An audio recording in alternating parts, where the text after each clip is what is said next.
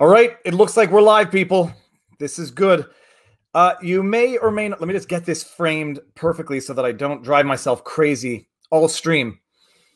Everybody, this is going to be fun. This is the second live stream that I'm going to be doing with Mike Cernovich. And I'm a little less nervous now than I was for the first one because social media world is what it is. When I first did the first live stream, I was younger, I was more wet behind the ears and new to this whole social media world. And it was a great live stream. The funny thing is, first of all, everyone, hello. Hope everyone's having a good day. The funny thing about that live stream is I got a lot of not complaints. You know, people were saying you spent an hour talking about Mike Cernovich personal life history. I like to get to know people. I like to get to know everything about them, so I can assess them, so I can actually know them as opposed to knowing sound bites or tweets or clips or whatever. And I think we got to know Mike. I think I got to know Mike. And now we don't have to do that. Now I know Mike. If you watched that stream, you know Mike. If you've been following Mike for a while, you already know Mike. And today I DM'd Mike a couple of days ago and said, I would love to talk about the movie Hoaxed anytime because I got questions about production, technical stuff, substantive stuff. He said, let's do it. So we're gonna bring him in a few minutes. So thank you all for tuning in. If you might share and, I don't know, on social, retweet the link because I've been told that YouTube's notification system is rusty, so to speak. I am going to get to the super chats in as much as possible. I reserve the right to not get to some because it may not work with the flow. Matthew Hammond, would Mike consider a march on Washington, D.C. or mobilize an organized barrage of calls to the White House and U.S. Capitol switchboards to demand the GOP to get off their butts and bring back law and order? I'm going to ask this to Mike. So that's it. That's what's on the table today. We're gonna go with Mike. It's going to be interesting. Bring your questions. I'm going to try to get to questions as much as I can because I think that's almost more interesting than my brief skeleton of an outline of the things I want to talk about with Mike. So let's do this without further ado. 2.5 minutes in, people will start trickling in over time as the notifications come in. I got the notification, I think. Let me see what I got there. Yeah, I got a notification. All right, bringing in Mike. He is looking good today. Where is he? At the stream. Here. Mike, how you doing? Doing well, sir. How are you? Very good, very good. From across the country, we meet a second time. I feel like we had 3, but I guess it was only 2. I think this is our second, I think. Yeah, but I felt like it was our third. So I guess maybe we just gossip like teenagers so much that it feels like we talk more than we do. Well, since our first stream, we do DM from time to time on Twitter, so we might know each other better than we even did after that first stream. What are you smoking there, Mike? If I may ask. Yeah, an Avo 30th anniversary. It's a little harsh. It's Nicaraguan tobacco, which I usually don't like, but you can't get because of coronavirus, you can't get Cuban tobacco. They're just so you have to. I usually like Cohiba or something, and the Nicaraguan stuff is a little harsh, but we're making do. Still a good cigar. I love asking a question where I know that I'm not going to know anything of the answer because cigars are the furthest thing from my repertoire. Every time I smoke, it's always when we're going golfing, and I always get nauseous and retch afterwards, no matter what I do. Yeah, well, you got to get the right one. So next time you go, get like a Monte Cristo white, get something with a lighter wrapper. It's a good. It doesn't always work, but if it's a lighter wrapper, then it'll be mellow. And I hear some kids upstairs asking if I'm doing my live stream. I'm doing the live stream, people. Yes, it's good. I'll tell you about it afterwards. I don't know how much the mic picks up. The kids are leaving the house, so we're gonna have quiet time. So, Mike, okay. First of all, not the elephant in the room. Just first and foremost, what's life like now in California under coronavirus, under the protests, the riots? What's going on where you are? Well, I haven't been to the gym in 4 months because gyms have been closed since March, and parks were closed. So where I like to hike trails for exercise, I'd like to do trails and gym bro stuff. And now I'm like walking, trying to find hills in the neighborhood or something like that. So that's that's the only real adaptation for me because I don't like to leave my house anyway. So for me, the lockdown has just been, oh, okay, maybe I'll go get a coffee in the morning. So a general day for me would be leave my house once to get coffee, leave it once to go to the gym or to go on a hike, and then I'm home the rest. Except, Shauna, the women, they always like to do dinners out and stuff. So that's I do that, I'm the good husband. And okay, so like we're sitting in Canada, we have protests in the street, which are by and large peaceful, minimal property damage. In Montreal, we actually had, for whatever the reason, some looting. One of the stores in downtown Montreal got looted, but by and large, nothing. Is the situation in the States like what we see it is on the media in Canada, or is it better or worse? Oh no, it's worse. Yeah, definitely worse than widely reported. Unless you're on Twitter, you don't really see like the full scope of it. But that was confined mainly to like urban areas. So a buddy of mine, I don't know if I call him a friend, but a good acquaintance. He was just in like the nice part of Soho, and people were banging on their doors because it just became completely lawless. And he was he still is, I think, kind of a lefty, but it came to their front doors. It's primarily the rich people who were getting the brunt of this. There's been some in some areas, tragically businesses have been destroyed and everything. But when it went off in New York, it's the rich people that got looted. Midtown Manhattan, that's where the money is. That was getting looted, and the looting wasn't just confined to the stores; it was all over the neighborhoods and spilled over. So it's worse than television media has been reporting it. But where I am, it's just there's Trump flag. Like the other day, I was on my trying to get some exercise in, and I paused at the bottom of a hill, and I looked right and I looked left. Trump flags. I was like, oh God, it's too Trump. My neighborhood's too Trumpy for me.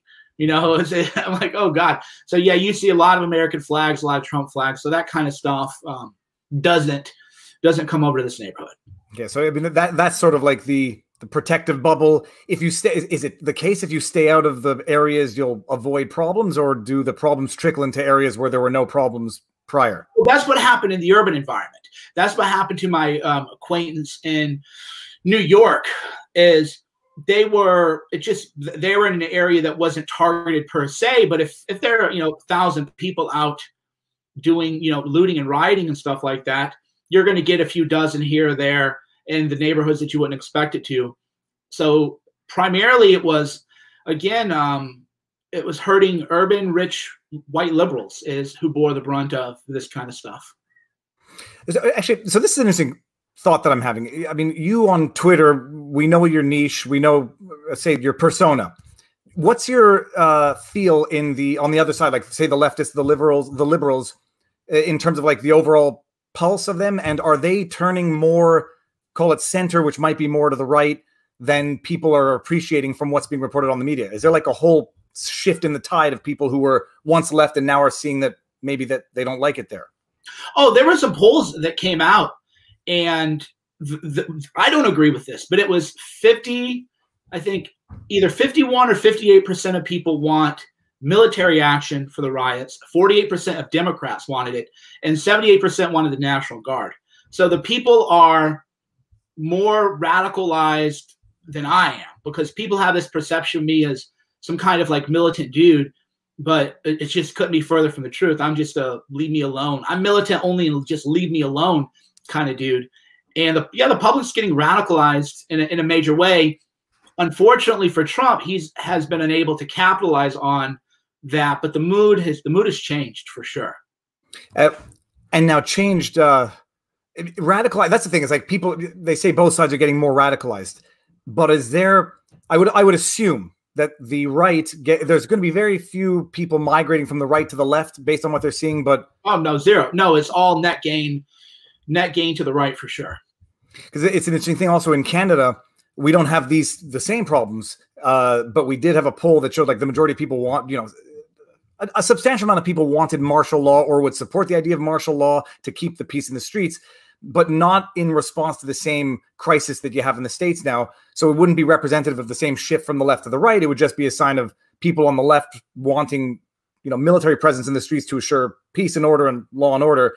And the right, we don't really have, we don't have that type of right in Canada, the bearing arms right. But so that's interesting. And do you think we're going to see an impact of this in the 2020 vote? Is this a big silent majority, or is this not going to have much of an impact on the election? Well, yeah, I mean, Trump is just completely dropping the ball, so it's hard for me. It's hard for me to predict. So right now, we're in such an era of uncertainty too, because we're dealing with this struggle session culture now, where anything you say that even would be kind of innocuous. So, for example, someone got fired. Shauna came home mad. She's not a political person, and one of the reality shows that she watches, one of the women got fired, and here's what she said. When there was an outcry about no black filmmakers nominated for the Oscars, she said, well, maybe they didn't make films as good as everyone else. That was it, that year. She didn't say they can't make films. She didn't say people of color can't make films. She just said, well, maybe they just didn't make, any great films that year that were deserving of the Oscars. Canceled. Done. Donezo. So even anything that contradicts a guy, this is quite startling, actually. A Mexican immigrant worked for PG&E, that's the power company in California, and he drove through a protest and he had his hand outside of his car and he was like cracking his knuckles. And apparently when he cracked his knuckles, it appeared that he made the OK sign, which was then interpreted as a white power sign. So he got blasted on Twitter, reported to PG&E, and then fired for making a white power sign when he was cracking his knuckles. Because you crack your knuckles like this. Yep. I mean, it's just completely moronic. And he got fired. And even the person who got him fired goes, well, maybe, I wish that didn't happen, blah, blah, blah. Well, good luck. The guy just lost his job. So because of this struggle session culture we're in, this year zero Pol Pot kind of thinking, people aren't going to even tell the truth on a poll. So all these polls are like, well, Trump is down this, Trump is down that. I can't trust any polling coming out now because people are really in a state of terror. I mean, the thing is, I've never trusted the polling, period. Before anything, even in Canadian elections, I just don't trust the polling because it's like you're relying on a small sample of people to be honest in the questionnaire when sometimes being honest is not popular, even if it's anonymous. And you do it with 1,000 people, like even that poll that led to Jenna Ellis on CNN fighting with Stelter. They only polled 1,250 people, and then they make these broad predictions about across the country. They're fundamentally flawed in general, but I would imagine especially so now. It's just a question of people who live on social media might have a different feel for the actual sentiment than these pollsters who measure 1,200 people who might happen to answer their phone on a Wednesday afternoon. I heard the story about the guy getting fired for that. I had to chalk it up to exaggeration, and I don't like to retweet stories unless I've personally vetted them, because oftentimes things are out of context. But so who took the picture? What happened with this? Did somebody took a picture of him cracking his knuckles? Yeah. So he had his hand out the window, which is a common way to drive in the U.S. I don't know how you do in Canada. So for me, he had his hand out the window and he was cracking his knuckles, cruising with one hand at 12 o'clock driving, cracking his hands out the window. And then that became, he was making a white power gesture to taunt Black Lives Matter protesters. And remember, we had this hysteria with West Point. They were playing the circle game. So this is during the Army-Navy game, a few cadets were like, playing the circle game, which is, they're 19. That's why people are like, well, that was immature. It's like, oh yeah, I'm surprised that teenagers on camera were acting like teenagers on, can't believe they would do that. And what's unfortunate is that, like, I know now that I can't make an OK sign. It's just a completely dumb rule that I have to follow because I know how to be used against me. But unless you live in this world, the OK sign is a scuba sign in scuba training. When your scuba instructor's like, is everything okay? You make the OK sign to let them know that your mask is on and your oxygen is good, your air tank is good. And so unless you live in this world, you have no idea that you're now making, white supremacy symbols, but that doesn't save you. It doesn't matter because we're in an era, again, of mass hysteria I use the term struggle session advisedly. We saw this happen in Maoist China, where the students would round up professors and hail them out in public and draw them out in public and make them confess to their colonialism and imperialism and everything else that they were evil of doing, and you had to just go on these hour-long struggle sessions to hope you would do it. And here they can't do that, because the people that they would do that to are the people who have the Second Amendment, but they can ruin a lot of innocent people and cause a lot of innocent people to lose their jobs. It's interesting, actually. I mean, I'll just pull it up. Keep fighting. Mandatory carry. Thank you. You've read Jon Ronson, So You've Been Publicly Shamed. Mm-hmm. So, and if I can share this with the rest of the world, I DM'd Mike after I read that book, because there was a part in it that sort of struck me as being particularly relevant to our first stream, which was that the people doing the shaming, this is from the book, says, the people doing the shaming on the one hand are doing it to virtue signal their own sanctity on social media, and the harder they dump on somebody else, the more holy they are. And on the other hand, Jon Ronson said one of the conclusions was they're not doing it because they want you to apologize so they can accept your apology. They're doing it so they can silence you. And he used a more he says they want to kill you because they don't want you to talk. They want to then talk for you and define you because you have been silenced. And that's the ultimate purpose of all of this, which in retrospect, given what our discussion was for the first 30 minutes of our stream, I could appreciate that all the more in hindsight. Not that I think it's the way it should be, and not that I would live to that standard, but it was insightful in that it's an inauthentic pile-on, because it's not done actually to punish any crime justly. It's not even done to punish a crime. It's done to, on the one hand, virtue signal, and on the other hand, silence an adversary, which is why I find it's always tactically used. There was a picture of AOC doing the okay hand gesture. No one's going to use that. No one's going to, weaponize that against her. Nobody has the incentive. It might be more or less plausible, but other people, when they catch a still frame, they're going to do it. So, well, and the okay sign too, and these reporters, they all know this, because I did it as a joke on Jay-Z. I started the whole thing with Jay-Z and Beyonce because they would make it, and people were like, "Oh, that was like Illuminati." So it was really like their whole semiotics lecture is based on a faulty premise, because it was making fun of Jay-Z and Beyonce and that, like, the Baphomet symbolism that they use and the Illuminati symbolism they use. And I think we talked about this in the last stream, where there's even a video on YouTube where somebody claimed that I was making a satanic 666 gesture because the OK symbol looks like the letter 6. So they're like, why is Cernovich using the 666? Which I was like, well, that's a new one on me. I didn't even, so now I'm caught in the world where, like, okay, I thought we were making fun of Jay-Z and Beyonce and being like Illuminati and kind of dunking on them a little bit. But then it becomes, no, it's a 666 thing. And I'm like, okay. And then now they're like, oh yeah, it's a racial thing and everything else. And by the way, the fact that we're having this conversation is completely moronic. And it's a sign of the times that we have to go into all this exegesis and elaboration on a completely innocuous symbol because it's been memed by the left as a way to weaponize people. Because the way it works, and this is, as a lawyer, you learn this.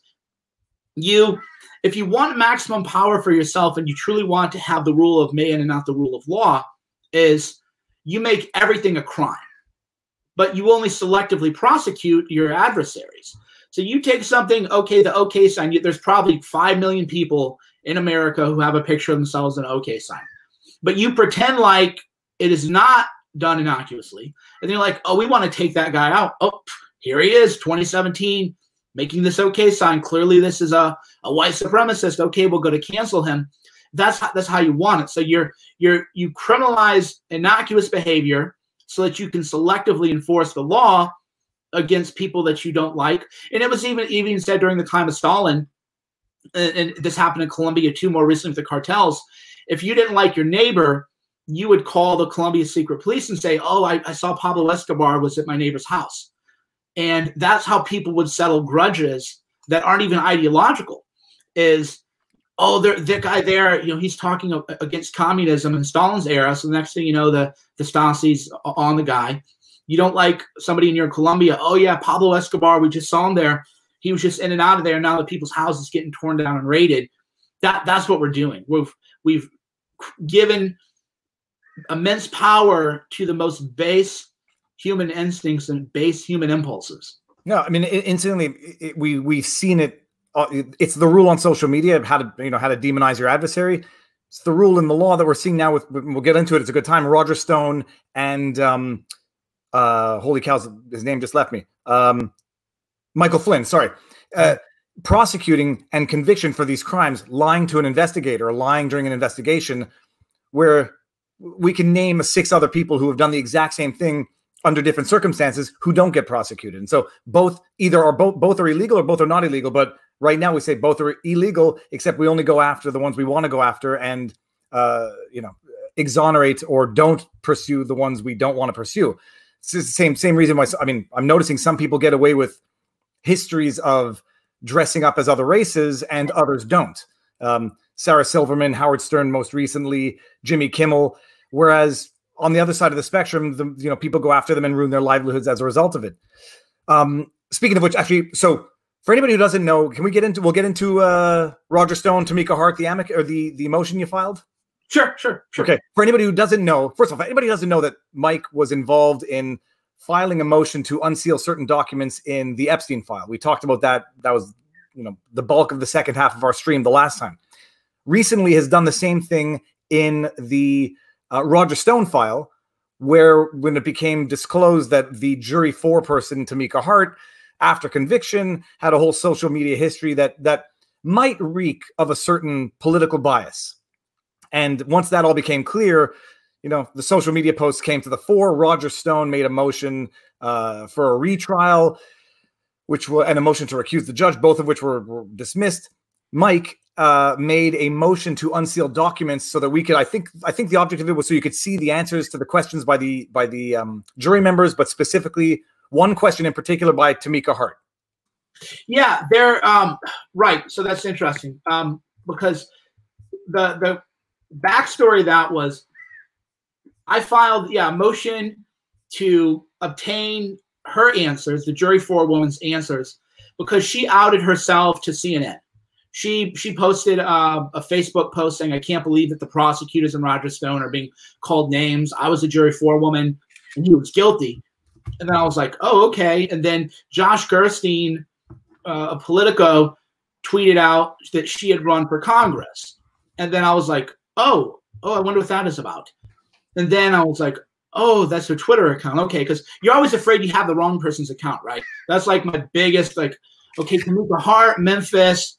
How many Tamika Harts are there in Memphis with a verified account? But because you're a lawyer, you have that paranoia always in the background that because you've seen other people do it. You've watched people walk the plank for themselves. And you're just like, yeah, keep walking. Yeah, great points you're making there. Keep doing it. They fall off a cliff. So I have that ingrained fear. And then okay, so we got her. It's good to go. And she called Trump the KKK, said she walked by the Trump hotel and screamed at it. Just really the kind of things that if you were on trial and you're affiliated with Trump, not only affiliated with Trump, but his chief advisor at one point, this is not the person who should ever be on your jury. So for me, I just thought it was journalistically interesting and relevant to find out what were her other answers. Did she answer truthfully? The press has a right to know. Now that motion has been kind of buried, and here's why it's been kind of buried.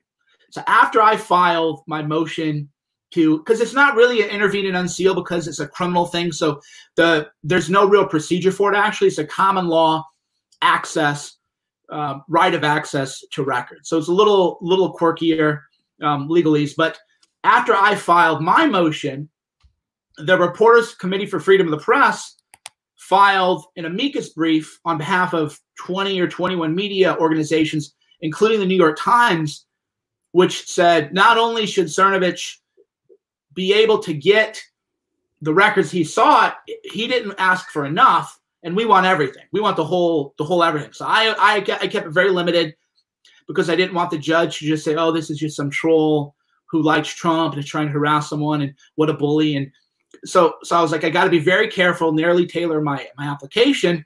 And then now you have the New York Times and I think the Washington Post too, Fox News, it's just bipartisan, saying, no, the law is pretty clear on this. He has a right to this information. And so the judge is doing what judges do when they know that they have to rule on your favor. They just don't issue a ruling at all. And that's where we're completely stalled out. And now I had asked Robert Barnes this in certain contexts. Does the judge have a time frame within which they are procedurally required? No, they can sit on it for 2 years. That's crazy. So did you get the impression that in as much as the media hates you, well, in as much as they publicly claim to hate you, do you get the impression that they like you in the sense that they use you sort of like a journalistic, for lack of a better word, the journalistic goon who's going to go do the work that they don't want to do in terms of trying to get information on someone who's on the left that might make the left look bad? They don't want to do it themselves. So once they see you do it, they let you go ahead first, and then they sort of piggyback on you? I'm a useful tool. Yeah, I'm certainly a useful tool, because you don't want to be, if you're the New York Times, you don't want to be the person filing the lawsuit for the Roger Stone records, right? Because that's how you're going to lose subscribers. But if I filed it, then you go through a third party, the Reporters Committee for Freedom of Press, who, by the way, they backed me in the Epstein case also. And then you're like, well, you know, there's a case out there and this group filed it. So it's almost like laundering, right? They're laundering their journalism through me, because I take the hits, I take the attacks, and then this other group files an amicus, so they're technically not a party to the case. They're just saying that it would be helpful for them to help the court. And yeah, that's why the judge is slow walking it, because it's not particularly a difficult case. In fact, when news broke that I had filed my motion, to their discredit, including Brad Heath, he's actually quite intelligent legal reporter, they tried to act like what I was asking for was unprecedented, but it's just not. This had come up at the Barry Bonds jury questionnaire. It had come up many times before and been litigated before. It was not an issue of first impression. It's actually a pretty straightforward legal issue, as it was in Epstein. And the judge in the Epstein thing also slow walked it. Like, we filed it, and he took his, he delayed as much as he could. Then he denied it, and then he was reversed by the Second Circuit. So we have a similar dynamic here, where the law's on my side. The judge doesn't want to give me a win, and rather than give me a loss, knowing that I'll appeal it, and then the judge will be dismissed in embarrassing fashion on appeal, the judge is just going to slow walk it. And in theory, there's never have to rule. Because I don't have rights as a litigant. If I were a criminal defendant, like, you have certain rights. I don't have rights as a litigant to demand any kind of speedy trial rights or any kind of deadline. So yeah, the judge can take her time and do whatever she wants with it. And I'm a bit of an idiot, because I'm thinking as to how the judge rendered her decision on the motion for a retrial when this information was not disclosed as per your motion. But this is documentation that's already in the hands of the party, so it's not like their rights are being prejudiced because they already have that information at hand. Exactly. Mike, I want to read some of the super chats that I've been screenshotting while we go. Someone asked, would Mike consider a march on Washington, D.C. or mobilize an organized barrage of calls to the White House and U.S. Capitol switchboards to demand the GOP to get off their butts and back law and order? It's not really my bag, I can't, and this goes back to being, framed for stuff, is if I do that, then I would get some kind of, sorry, I'm fixing my mic here. If I did that, then I would get some kind of bad actor doing some shenanigans. And then the story would be, oh yeah, this guy likes Mike Cernovich and look at what he did. And then it would be kind of like used to attack me. So in a way, that's how the media sidelines people. Is it doesn't matter if you're like the most clean-cut guy in the world and you don't really do anything wrong. If they can frame you via guilt by association, which, by the way, they never do the left, right? It's just the way of the world. So yeah, if I did something like that, I would just be, it wouldn't end well for me or for the underlying I would say, grievance. Yeah, and you'd get blamed in the same way you got blamed for the first chapter of the movie Hoaxed, which we'll get into. I'll just blitz through these. Viva, did your old YouTube squirrel video get an uptick after the Netflix appearance? No, nothing noticeable. It was that video is already saturated the internet market for squirrel stealing GoPro videos. Then we got Zex, who says this happened in the U.S. 100 years ago, including bombings. Solution was deporting socialists, even U.S. citizens. President can do it through new executive powers. What do we got here? Scott Range, thanks for doing a stream in my bedtime for the Europeans. Yeah, it's more reasonable than 9:30 at night. And then we got Mr. Rover Pilot. This is going to be for you, Mike. Do you think that it's even possible for Trump to do anything right now? I think it was designed so that if Trump does anything at all to shut down the violence, he'll be attacked and as causing the problem.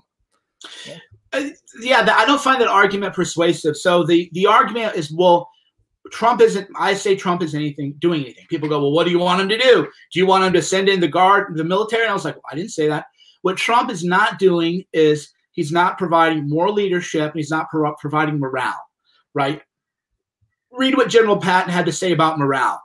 Other than, having the supplies that you need in the training, is your morale. You have to show your face. When you're under attack, as he was early on in the riots, you as a leader of the strongest country supposedly in the world, you don't get to hide out. You don't get to just lay low. You need to show your face from the Oval Office, just like FDR did the fireside chats. The fireside chats, what did they do? They provided leadership, moral leadership for people. They provided messaging for people. They calm people. That's your job as a leader. And yeah, I don't want Trump sitting in the army. That's when people, that's like when people, and that wasn't your commenter saying that, but that's I deal with online. They're like, oh, you just want the military to go in and shoot people so we can have another Kent State event. Where did I say that, actually? I actually said the opposite. I said that polling says the public wants the military. That 48% of Democrats want the military. I don't. That's too radical for me. But that shows you the mood of the room is we want the military. So then what you do as a leader is you say, I know a lot of you people want the military to be brought in, but we don't, you just tell them we don't use the military on domestic actions like that. But the fact that it's gotten so lawless and violent is because of, X, Y, and Z. And then you can point the fingers at Democrats and the media, not just from a tweet, but you have to show your face. You have to show your face because, people are always like, oh, you're rattled, you're this. I'm like, I'm on video all the time, right? You can't say that. It's not a believable image. So that's what you have to do. You have to provide moral leadership, moral guidance. And then people go, oh, whatever Trump does, the media is going to attack him. Oh, big surprise. I mean, what is that? How is that even a persuasive point? Like, oh, you mean he's going to get attacked by the media? Again, wow. So if he does nothing, he clearly won't be attacked by the media, right? Who cares? The idea of this just thinking is, and this is why Trump won the election, is why he's losing now, is the messaging is you just go. You just go. If I'm like right now, if I were trending on the internet because I'm the evil person, the worst person in the world, whatever random thing, I don't just tweet. I'm going to show them on video, like, I'm going to take all your bullets. I'm going to take all the hits. I'm going to take all the attacks, and I'm going to keep pushing forward. That's what you have to do in messaging, and that's what Trump did in 2015, 2016, and is what he's not doing now. And it could be he has health problems. There's that West Point, walk that's a little disturbing, and some other issues that may explain his absence. But no. In times of crisis, the same thing happened when there was remember that big oil spill 10, 15 years ago? Exxon Valdez? No, it was after Exxon Valdez. I think it was a British company. But off the coast of Florida. Yeah. So the CEO, he was there every day doing a good job. But then what cost him is he took a day off, and he was like, well, why can't I take a day off? I've been working 18 days straight or whatever. And you lost the plot. As a leader, you don't get to do that. Sorry. You're president. And I don't feel bad for him. I don't feel bad for people who actively seek a leadership position and then find out, now you got to step up. You got to show your face. You got to set the messaging. You got to set the agenda. You have to push everything forward. And he hasn't done that in his poor leadership. I mean, this is not my idea. I see both sides on social media, but what about the idea that, or the strategy that he's allowing it to happen so that people can get mad at the left's inaction or inability to properly respond, so then he can, I guess, come in at some point in the future and be the savior or be the hero, or just let one side eat itself. Yeah, I addressed that a little flippantly on Twitter, so I'll be flip first and then I'll elaborate more, which was, what you do is you let the enemy army destroy the country, and then you go, see, imagine how bad it's going to be if you don't vote for me in 2020. Just think of how much worse it could be. That's not persuasive. That's not leadership. That isn't where people think, yeah, you're right. My business is gone, but my life's completely upended and destroyed. But it'll probably be even worse if Biden does it, probably. That's just completely, when people say things like that, I'm like, okay, you've never led men. You've never led people in any kind of organization where you could be fired because there's a difference. Like some middle manager, there's buck passing, people work in these bureaucracies. Well, I don't know who did. That's his department. There is no Trump saying, you know, the line that the buck stops here, right? Truman, I think, was said that. There is no, oh, there's some other department. You're the leader of the free world. You are the leader of the most powerful nation in the world. You don't get to say, yeah, we're going to let all this terrorism and bombs and riots happen, and that's fine. And we'll just let them destroy themselves. And then I'll come in at the end at the 11th hour and say, boy, don't you wish. No. And in every movie, by the way, imagine, because that's what I tell people, because we think in terms of story, we think in terms of film. That's how our brains are hardwired. Imagine you're watching a movie, and the very final act of the movie is the hero comes in and says, you need me because it'll be worse next time. How would you feel about that kind of movie? You would think that's absurd. That movie would never get produced. That would be like a farce movie. That'd be like Spaceballs or something making fun of it. The hero has to come in before all the chaos happens. And then the hero, you could come at the 11th hour, but then you have to completely turn it around. You don't get to come in at 11:59 when everything's destroyed and say, see, this is why you need me at 1 a.m. because it's just going to be worse if we let them have their way. So no, it's terrible persuasion.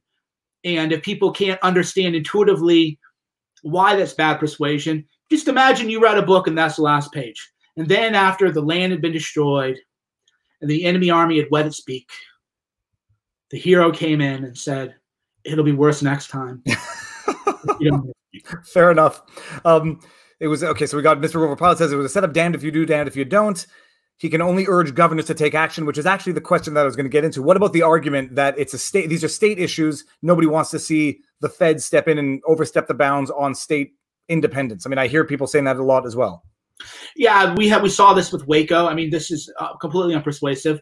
Waco, the ATF was there. There's gun running happening right now in the Seattle Chaz District. You can watch weapons being distributed to people without a background check. Just here you go. Here's your gun. We're like the new civilian police squad. That's a federal ATF issue. So the idea that Trump has no power is actually just not, is counter to the law. It's just, that's why, like, sometimes I'm like, he just has the power under federal firearms regulations, for example. That's gun running happening. There are a lot of ways that you can incentivize people. You can just say, well, that's fine. No FEMA funds for Washington.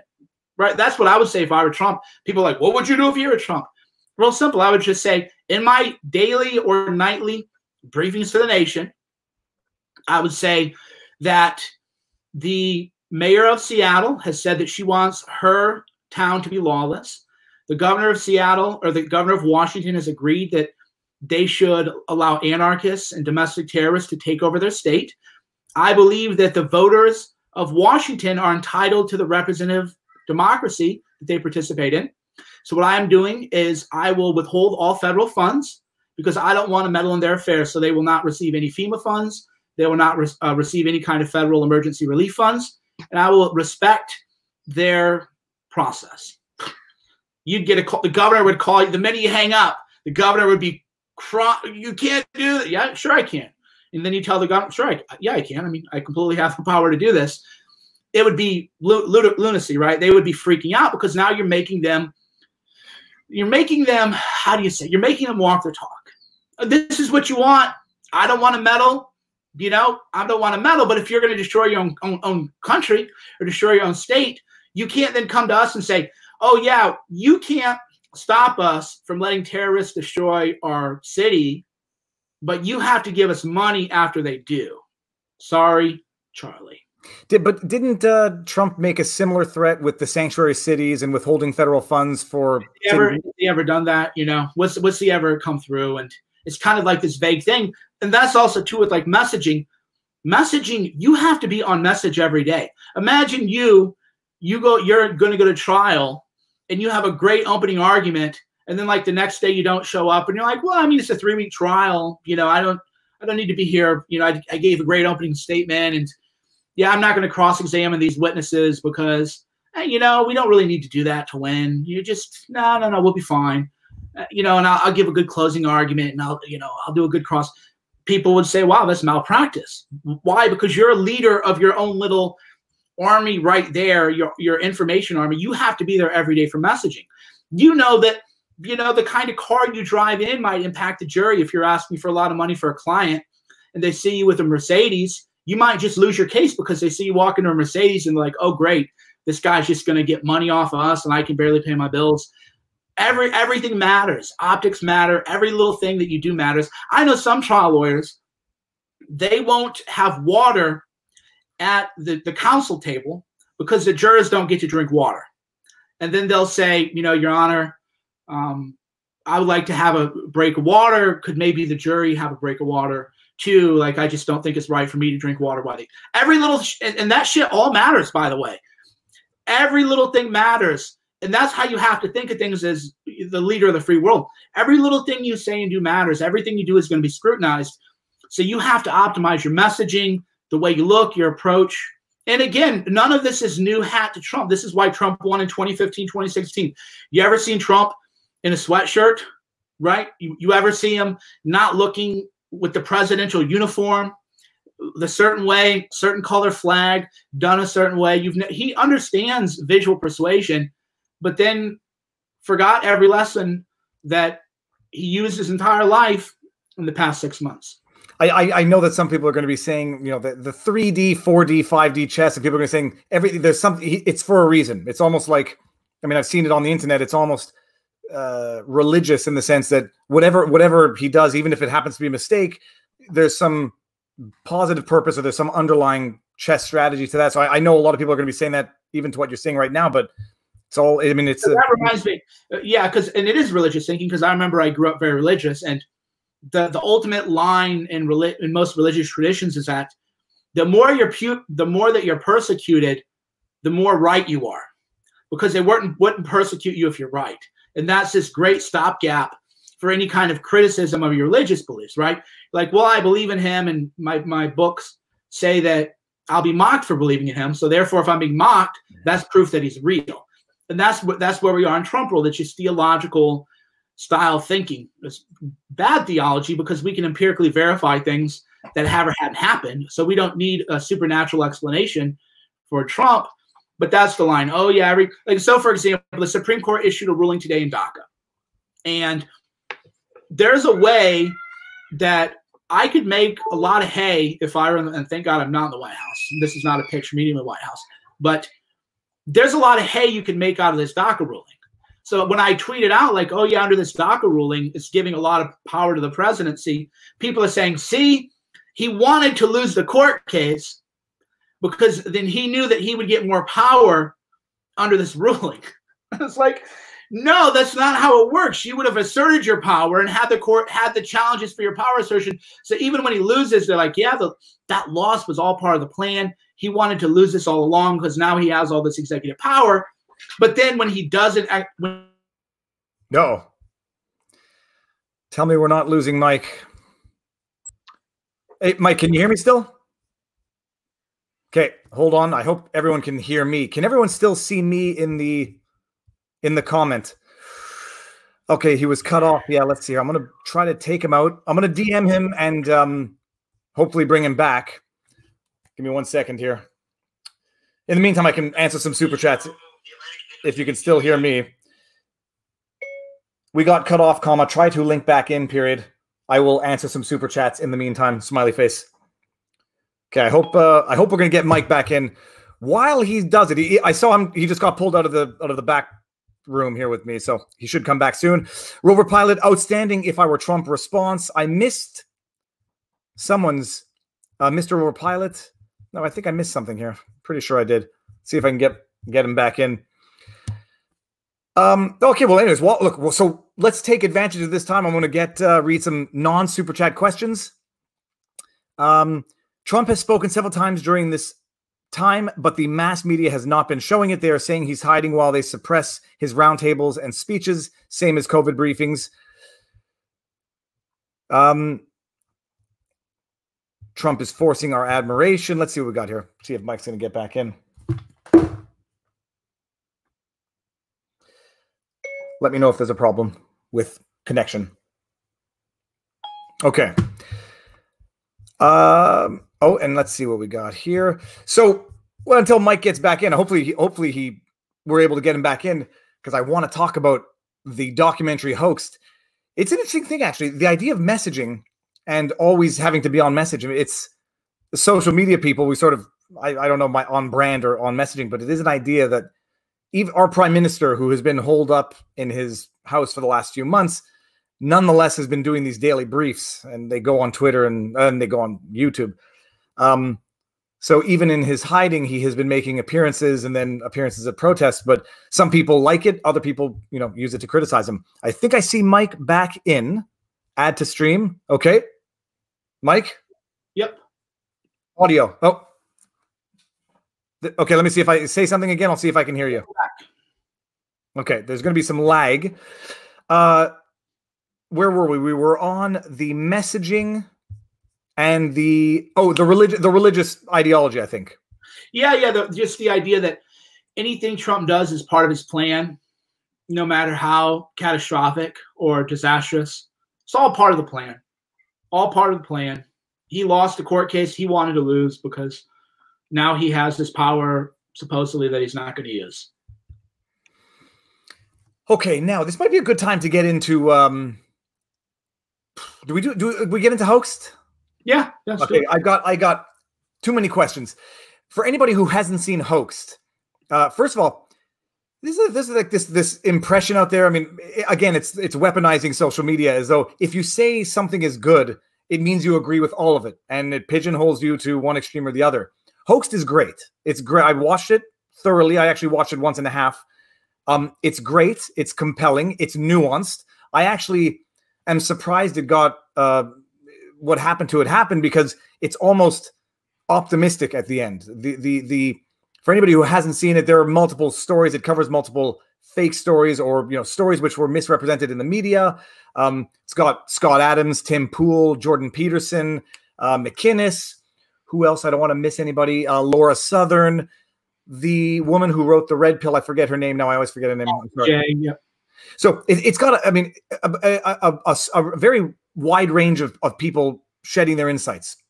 There's also this underlying story of the BLM story and how there's something of a coming together at the end of the movie. And it's a great documentary, even if you don't agree with all of it, even if you have issues with some of it, it's eye-opening.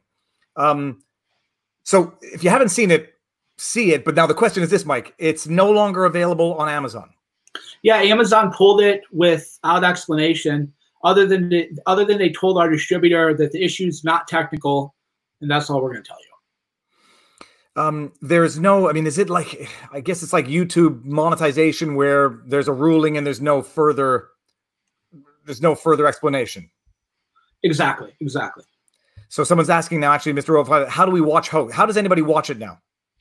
Well, it's still on Vudu and iTunes and Google, YouTube. It's everywhere but Amazon. And our theory is that because there was a bit in there about Jeff Bezos and his contract with the CIA, because when we made the film, I was literally like, I'm making an above board crossover film.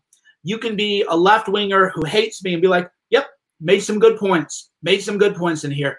That was literally going in my approach. Is I don't do boring caricatures in film. Films take too much work to denigrate yourself and debase yourself in that way. So we think there was a line in there about Bezos and Amazon CIA contract that got it pulled from Amazon. You don't have to be what they call a conspiracy theorist. It's just obviously, it's just obvious. It's intuitive. You're not going to get the guy who you're accusing of manipulating the media to freely and willingly not just put it up there for people to get, but actually so that the person who made it can make money off of exposing his ties to the media. For anybody who doesn't know that Bezos owns Washington Post.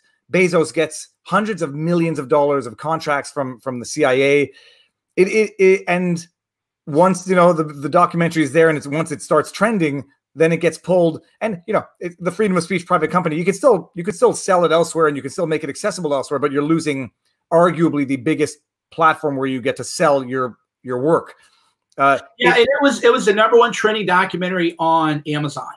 No, it was, and we got a preliminary Amazon numbers, and they were like way higher than I thought it would be. So we probably would have done several 100,000 units just on Amazon alone. It was because people started messaging me. Oh man, you're when I sign on to Amazon Video, Hoaxed is like, it was #1 documentary, and then it was in the top 10 of all recommendations. So the algorithm, like we broke the algorithm, and so they were like, okay, this is, if it hadn't done so well, they probably would have left it on just to avoid the headache, but they had to make that choice. Like, okay, this is a little too far. And the irony, I think it was AJ in the movie talking about Operation Mockingbird, right? Which, and if everybody doesn't know what Operation Mockingbird is, it's about intelligence agencies using the media, infiltrating the media, but less sinister, buying the media to promote the message that intelligence agencies want them to promote. And it's one of the bigger problems we have in Canada with the CBC, which is our it's Canadian Broadcasting Company or Canada Broadcasting Company, whatever. They are funded by the federal government. It's not conspiracy, and it's nothing but intuitive logic. You don't bite the hand that feeds you, especially that feeds you hundreds of millions of dollars. You may ignore the bad stories, but you're sure as heck not going to put them on a pedestal. You're not going to promote them. So it's not a conspiracy theory. It's just politics. Call it politics or call it corruption, because those two words, I think, those are two sides of the same coin. So when I heard that, I mean, I can't get it on. I can see it on Amazon, but it says it's not available in my region. Did it? I mean, not to be cynical, and everyone is entitled to make money from their work. No, but you're still able to monetize this documentary on other platforms. Oh, so it got banned from Amazon. Yeah, it's still on every platform. Yeah, because we used a real distributor. They're like the films that we use. It was an apolitical distribution house that used to be owned by Sony. These are real guys. They'd never seen anything like it. Because when I was like, hey, Amazon isn't showing up or Hoax isn't showing up on Amazon when I run a search for it, they go, oh, it's just probably a glitch. And I was like, okay, I think it's probably not, but and they probably called you a conspiracy theorist. They're like, no, these things happen. They've never seen anything like it before. Yeah, they didn't even know how to handle it. They were just like, this is beyond anything that, there are David Icke documentaries. There Jeepers Creepers, which a convicted pedophile has made, is on Amazon. It's like there's no justification for banning Hoaxed at all. If you're applying any kind of rules, it's like, well, let's just say I'm a bad person. Okay, Mike Cernovich, bad person, evil person. Okay, so you're going to take off Jeepers Creepers, made by a convicted pedophile, which I would say is pretty bad than a guy who's made some tasteless jokes here and there on the interwebs. Are you going to pull every book by Harvey Weinstein, who's now a convicted sex offender? You're going to pull all those films? So even if you don't like me, it's like, okay, then you got to pull every person by a bad man, but they're not doing that. And if you want to pull films with messaging, there are films about Alex Jones in Oklahoma City, which I'm not going to call them conspiracy theories or anything like that, but it definitely is a little more of it takes more inferential leaps than certainly anything in Hoax. Hoax doesn't take any. I told the guys, no inferential leaps. Everything is just very much documented by the book. So there's not even anything there that could be called a conspiracy theory. So it has to be the Bezos thing, because it can't be that I'm such a bad guy. And also my book, Gorilla Mindset, has that's why with monopolies, we have these complicated relationships. People are like, well, you still sell your book on Gorilla Mindset. It's like, why, yes, I do participate in the marketplace that controls 91% of distribution for books. No, I'm such a hypocrite. No, but that drives me nuts. And now that I make YouTube videos, and everyone's like, well, you complain about YouTube, or why do you make your videos on YouTube, put them on BitChute? It's like, well, you still need to survive, and there's no shame in making money, and there's no shame in wanting to monetize your hard work, which is what drives me nuts. Because this movie, when you first sent it to me, I know what I was expecting in my head because I knew nothing of the world. The movie is not a weekend documentary. The movie it's well scripted. It's well built. The editing from a technical perspective, it's magnificent. There was one section where the audio was a little too loud, or the music was too loud. I'm not saying that as a joke, but technically speaking, it's a real work. And the idea that how much did it cost you to make the movie? That's right, the documentary. Yeah, so pre-production $250,000, and then post-production another $40K ish, so $290,000 all in. And I mentioned the post-production thing because I was still a very much independent filmmaker, and we're ready to release it. And then one of the producers, Elride, Dave Lugo, who's been on some stuff, said, oh, you got your E&O insurance. And I was like, what's E&O insurance? So he's like, okay. So that delayed it by about 6 months, because for a film of this nature, you want to get it insured for any kind of copyright infringement claim, any kind of defamation claim. And so then we had to go through the E&O process, and that cost, I think the lawyer was 10 grand. And because you have to use a lawyer bonded by the specific insurance company. So so all in that was like 25 grand, legal review, and then the insurance policy. And this is, I mean, if I can ask the personal question, coming out of your pocket, or do you have funders? Well, he came in, money producer. So we crowdfunded 170-ish on Kickstarter. And then I threw in about 60 grand of my own money. And then we had, like I said, Dave came in as kind of the white knight, and he threw in another 50 to 80K, I think. So back of the envelope, I put in about 60. They put in 50 to 80, and then the rest of it was crowdfunded. Okay, amazing. And how long? I mean, how long did this take, beginning to end? Production took, I think it was almost a clean year. I'd have to check. Let me see if I can find the Kickstarter so I can get the exact date. And if I can ask while you do that, who did the editing? You did not do the editing, right? No. John and Scooter were directed and edited it also. Do you know how many hours of raw footage there was to be edited through? From the interviews that we did, I think 80 or 90 of interviews. But the footage they went through the archives is crazy. Okay, so I did the crowdfund on, okay, when did I launch this? When did it go live?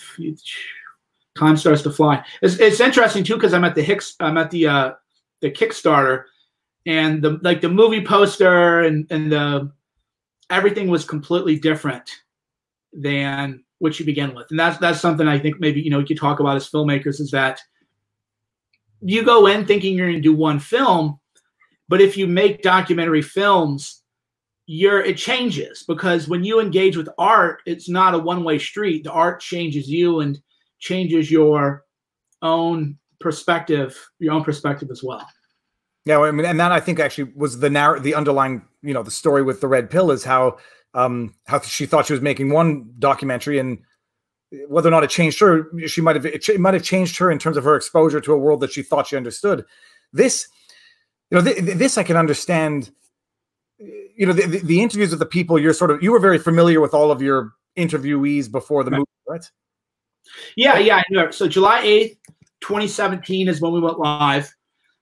And so we did the crowdfund. We went into production in May, because we were in production before the Kickstarter. And then we wrapped production in November the same year. And then they got me a rough cut. So what happened was, it was actually kind of funny. So we went into production in May, got the crowdfund in July. November, December-ish, I think, or mid-December, I do my final interview where I wrapped everything up and had what I thought was going to be the film. And then 6 months later, they sent a rough cut to me and Shauna, and I was driving actually to of all things, the Kickstarter dinner. So people who were the bigger backers, I had private dinners with them and everything. And Shauna goes, "Stop what you're doing. You're not going to believe what they just sent." Because I had done a film before, Silence, that nobody talks about because it wasn't very good, even though I had Dave Rubin before he was a big deal, Candace Owens, Alan Dershowitz, who a lot of people don't like, and that's fine, whatever. And Candace Owens, Milo Yiannopoulos, but it just didn't hit. And I pulled over and I go, "Oh my God, this was so good." And then I had a oh shit moment, because at first I thought, we're going to do a good film. People are going to like it. If you backed it on Kickstarter, you're going to say, you know what?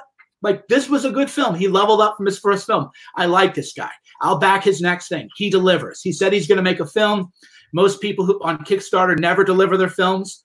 Hell yeah, I'll give him one more shot. So I thought this was my, white belt was Silenced. And people were like, well, you delivered a film, fine. And then Hoax was going to be like my purple belt kind of thing. We're like, yeah, he's really leveled up. And then my next one, people would be excited to back. And it was so good. I was like, oh shit, okay, I gotta really be more of a leader on this now, because it never would have got finished if I hadn't taken more. Because filmmakers, you go into a process where you never finish your work. That's why most films don't get done. Is it's not bad faith, but you're like, I can't cut this. I don't want to cut this, and it becomes just like a legal brief or whatever. You're just like, you have to do it. You have a deadline, you know. So I looked at it. It was like 3 hours rough cut, beautiful. And then I thought, well, why don't we do a series? I went to my backers, and they said, we want a movie. And I was like, okay, I think a series would be better, a little more avant-garde, but I'm going to give you what you paid for. So I was like, guys, we got to have it at 1 hour and 48 minutes. And then finally, you know, we got it down to 2 hours and 8 minutes, which is long for a documentary, but because of the pacing, it doesn't feel long. So we got it released on Vimeo December. So let me see if I have the years right. We finished production.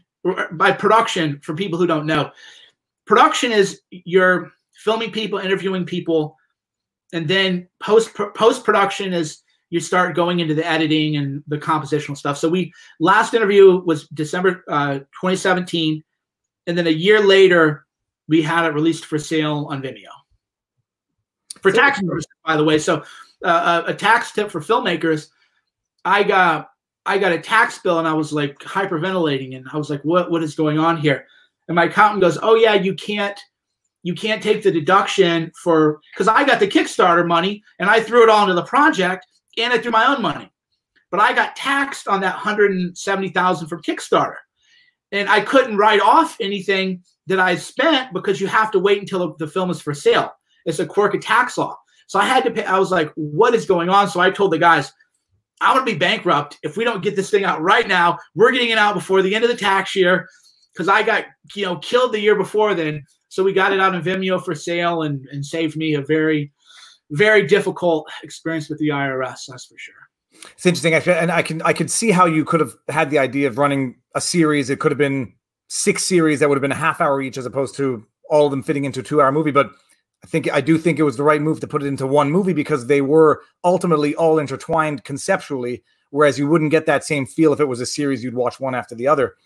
And for anybody who doesn't appreciate, like 100 hours of interviews alone, right, for getting the archive footage, like, not that it's any measurement, but to put out a 10-minute video for me, it's like, I have like between an hour and a half and 2 hours of footage, and it's still a pain in the neck to go through it. But like to go through 80, 90 hours of interview, and I presume, were you the one conducting the interviews from, like, technically, were you sitting down, like you had a memory of what everyone said, or was it other people conducting them sometimes? Most of them. They did Ryan Holiday on their own.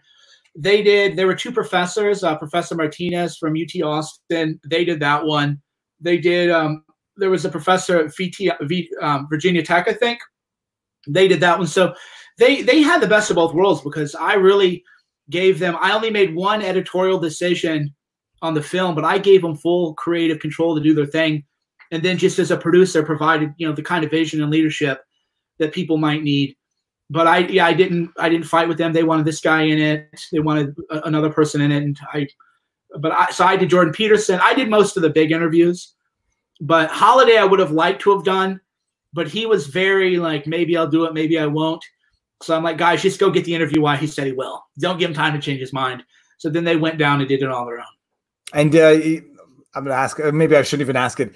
Did you have any issues with the people you interviewed in terms of how they appreciated their depiction in the documentary? No, not at all. They're not at all, actually, because we kept our word to people. I said that I'm going to present, my job is to present to you the best version of you and your strongest arguments. So that's how we treated Black Lives Matter. Like, okay, this is, Hawk Newsome has said quite a few things that I think contradict maybe what he was in the film, but that's not the deal. The deal is, you're going to give me your best version of yourself. I'm going to present the strongest case for you and your cause if you're in a Cernovich film, and I'm not going to play any kind of games, no gotcha stuff, no checkmate. So everybody was happy with what they did. Now, a couple of people got pushback. Hawk got some pushback because they were like, I can't believe you're in this guy's film and everything else. But ultimately, he saw the value in it, because I think it elevated him in a lot of ways and helped him in a lot of ways to be in the film too. But that was the biggest issue, was a couple people got a little drama from their fan bases, but but because of the way the film was presented, it wasn't like, here's Ryan Holiday saying Mike Cernovich, you know, like if I had edited Ryan Holiday to be like, Mike Cernovich is a great human being, then yeah, I think he'd have been mad. But instead he's in there saying, yeah, I think Mike is kind of morally flawed in a lot of ways, but he's morally flawed in the same way the media is flawed. And the media hates him because he just does what they did to him. So how can you be mad about that when I'm presenting you and your authentic truth and not using you just as, status jockeying to be like, oh, look, I got these big names in my film and they're all saying that I'm like so cool and so great. It's interesting. And I can imagine the flack that some people must have gotten for being in the video. It's an amazing thing, actually. Just, I don't know you any more than I know you from social media, from our discussions. I know how the media has depicted you, and I know how the media has depicted a bunch of other people who I would not agree with that depiction. And it really makes you wonder, I mean, when the media portrays an image of somebody, how accurate or how absolutely inaccurate it is, and how many people jump on that inaccurate depiction to form some pretty fundamental opinions and judgments, not just of the people, but of other people who associate with them. So I can totally imagine a bunch of people in the video getting a significant amount of flack from their fan base who finds guilt by association, which is already a problem, based on a fundamental inaccurate personification or description of an individual, that being you. Well, you want to hear the big, so here's the biggest surprise. Jordan Peterson pretended like he was never in the film. He, if you wrote an article, if you're the Guardian and you write an article, Jordan Peterson is a Nazi, he'll give you 100,000 clicks. I can't believe they said this awful thing about me, right? Like, it's that boomer thing where, hey, don't give them clicks about hate pieces of you. Get the quote that they say the thing and then just respond to it on social media. But his followers were like, hey, hoax was great. He just pretended like it never happened. So he was the one who was most, and that's because there's a lot of back drama with a guy named Sam Harris. And Sam got to Jordan and is like, Mike Cernovich is a terrible person. And they formed this like little, like the backstory Gossip Girl stuff was kind of funny actually, because everybody's a man and they're in their 40s or 50s. We're old men. And I read this article in the New York Times where they're like, here's the intellectual dark web. And I can't believe Dave Rubin ever talked to Mike Cernovich, right? And that was Barry Weiss's kind of deal with them, which is, hey, we'll give you Joe Rogan and Sam Harris and Jordan Peterson. I'll be your like little press agent and give you good press, but I don't like Cernovich, so like you can't talk to him. And if you're in a project with him, you can't really mention. This is all a true story, by the way. And so Sam and Barry, or however you say his name, they got to Jordan and we're like, you never should have been in that film. We would have warned you away from it. Just like hope it like dies down and blows over or whatever. So Jordan just completely pretended like it never happened. And that's fine. I mean, that's his right. And I got lucky because when he was in the film, I was a bigger name than him. So he was working his way up the chain by being in my film. But then he had this meteoric rise where, he's kind of a superstar, so to speak. So I couldn't have got him in the film today. So yeah, this is all very dumb in a way, but also I think revealing for a lot of people who are watching and maybe are younger and you think that high school is going to end one day and everybody becomes a man and everybody becomes a woman and you're just really mature and you collaborate and you hash out your differences. And no. You're in high school for the rest of your life. I say the high school never changes. It's just the environment that morphs. And it's an amazing thing because I remember before I did the first live stream with you, I was very nervous. I was nervous because of what I thought I understood of you based on what I read on Wikipedia and social media. The ultimate irony is like the infighting among all of these people who've been similarly demonized. Like, Dave Rubin, how could he be in your movie? How could he talk to you? There's a lot of people who say, how can you talk to Dave Rubin? Like it never ends. And it gets to a circle point at one point where like everybody is fighting with everybody or judging everybody based on one degree of connection. And it is absurd. It's absurd where people say, just by virtue of giving someone a platform, you are partaking in it. Yeah, and it's not only that, but it's immature and it's unhelpful. And because the argument is, well, if you give Cernovich a platform, he's going to radicalize people. It's like, you can read me for what do I say that is like radicalizing people? It's actually quite the opposite. And so that's like the line they use. No, you can't.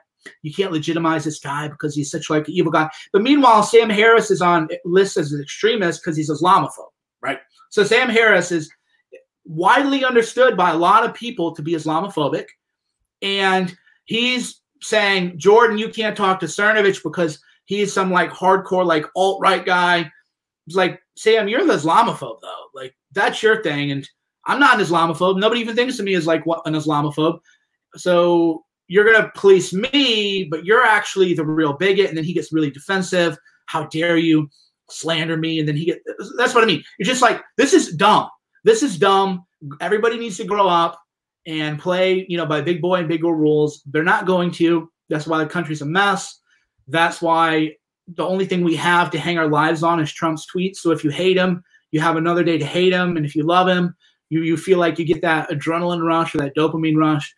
And if you're just like me and your hair is getting grayer and you're starting to think about the longer term implications of stuff, you're like, God, I wish I had, you feel a little bad like that I participated in this clown world shit myself. And so in a way, I'm just getting karma for my own stupidity. And like, I understand that, but you would hope that some people would reach a certain age where they would maybe reach a deeper level of emotional maturity. And you can keep hoping.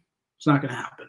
It's an interesting thing. This was something, the one line I remember from the Amy Winehouse documentary, which was one of the producers saying, life can teach you a lot if you can live long enough. And it is interesting. Like, first of all, before I did the live stream with you, I said, everybody send me the worst things that Cernovich has ever said. I mean, I'm unabashed. I'm going to ask him about it. Just send them to me. I got some messages, but I had read what people said, the media, and I it's certainly not what I've been seeing from your social media profile for the last however long I've been following you, although I know what your history was. And it's an interesting thing.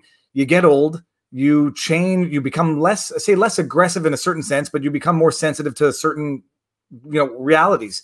And you just have to get there. But then, like you saying, I want to talk about the podcast you did with Zuby. It's Zuby, right?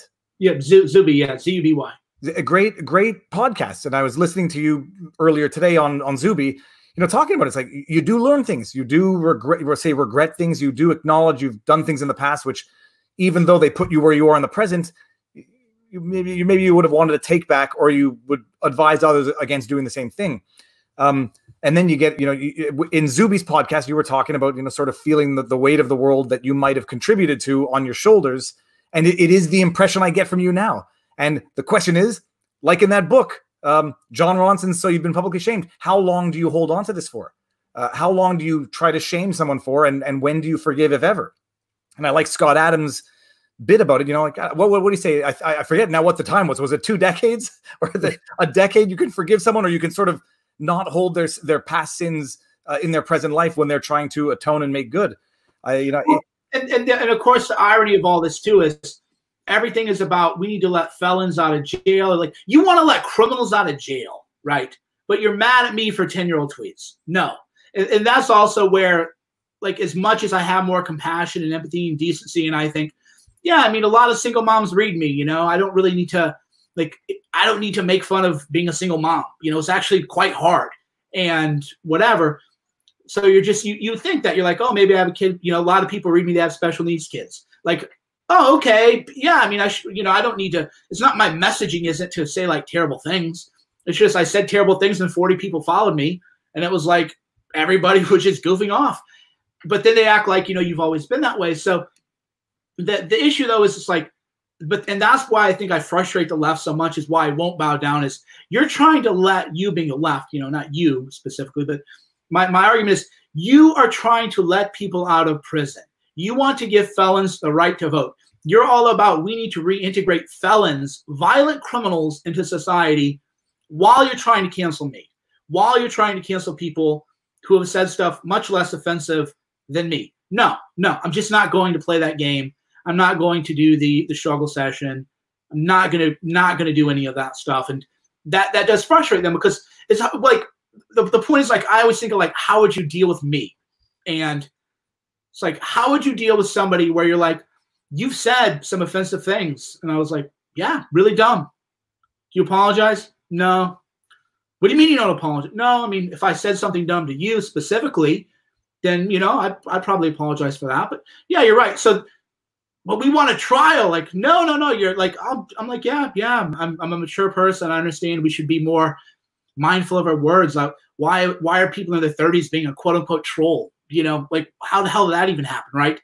And the extended adolescence douchebaggery. I was just a douchebag like everyone else, and so they don't know what to do with me because I'm not going to defend indefensible things, but I'm also not going to grovel before them. So that's why, you know, Sam Harris and them, they just work very hard to just don't let anybody talk to him.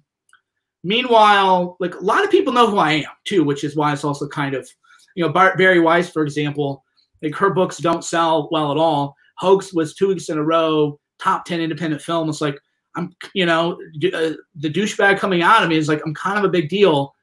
So you're not really no platform to me. You're just being an immature child yourself and not learning and growing as a person. It's interesting. Hold on. What I was going to say. Oh yeah. Again, last time I referenced the, so you've been publicly shamed, but it was the interesting thing where he followed people who have been publicly shamed and those who survived it and thrived and those who didn't. And I think it was Max Weber from the F1 guy. He said he survived because he just said, you know, it was almost like, I'm not apologizing.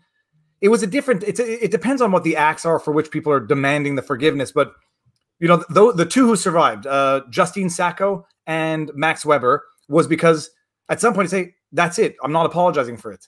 Because the reality is the apology is not being sought as an actual sincere apology, but rather just a silence. So, I mean, and I understand the both sides. I do, you know, I'm of the opinion you apologize. Well, there's certain philosophical ideas. You apologize 3 times, and after the 3rd time, if the people don't forgive you, then it's their fault. And that's easier said than done.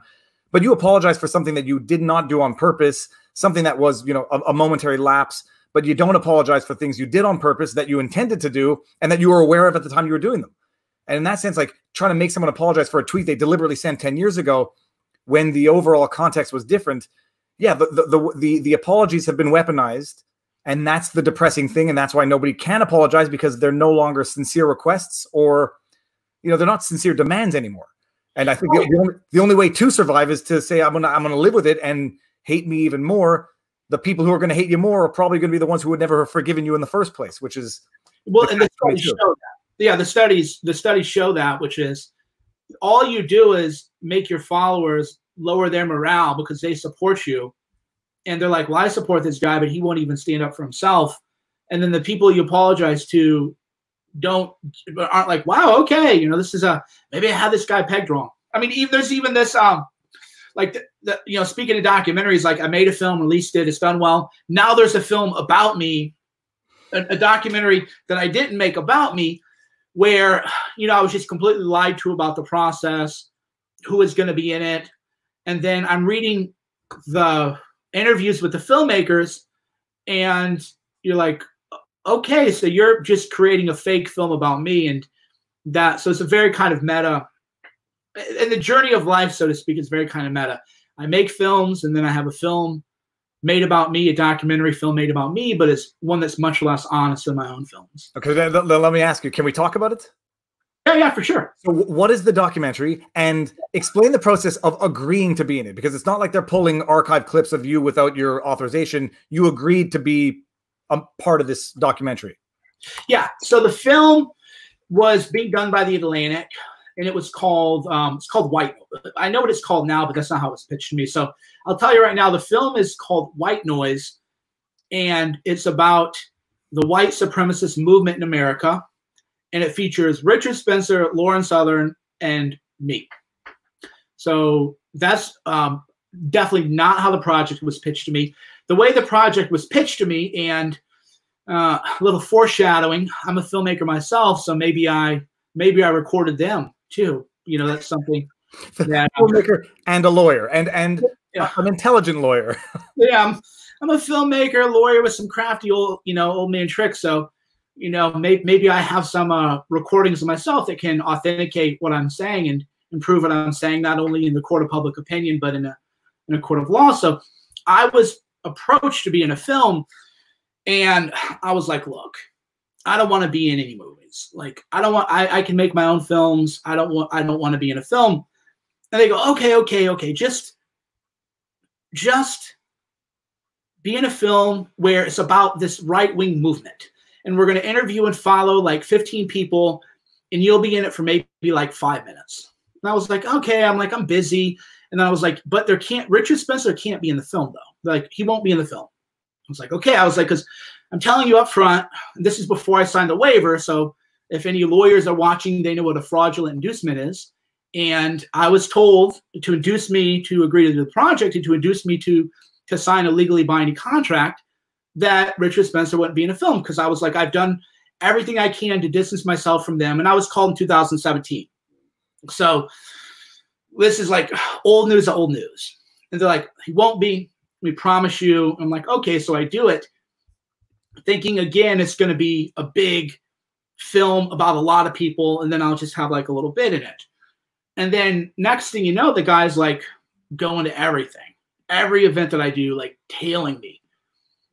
Like Columbia, he became like my shadow. Columbia University, when I gave a college talk there, an event I had in New York, events I had in DC. I did an event with Kelly Ward in Arizona, so they actually flew out to do it.